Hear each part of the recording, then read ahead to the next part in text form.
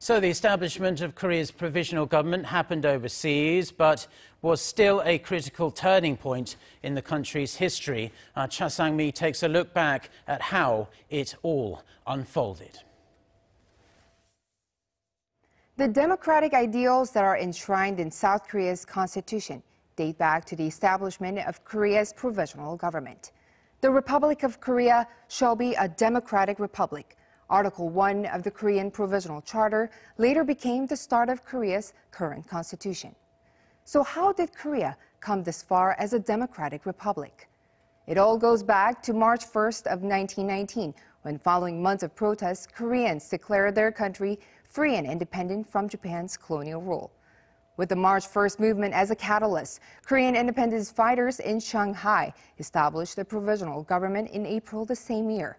Among the 8 or more provisional Korean governments, both at home and abroad, there were 3 main ones: the National Council of Korea, based in the Russian city of Vladivostok, the Hansung government, based in Seoul, and the government in Shanghai. The provisional governments in Korea and Russia were under close scrutiny from Japan, limiting their activity. That prompted the decision in September 1919 to join the 3 main provisional governments together, here in Shanghai. Under the first elected president, Lee Seung-man, an ardent nationalist who tried to gain international support for Korea's independence. Shanghai was an ideal place for the unified provisional government because it was an international city and was out of Japan's reach at the time. In Shanghai, the provisional government engaged in diplomatic activities, published and distributed newspapers to inform the world of Japan's atrocities, and raise funds for the independent movements. After 13 years in Shanghai, the provisional government had to keep moving to different cities within China, passing through Changsha and Guangzhou to evade the constant threat of discovery and Sino-Japanese War.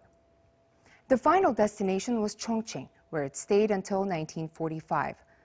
Following the surrender of Japan on August 15, 1945, figures such as Kim Gu returned home.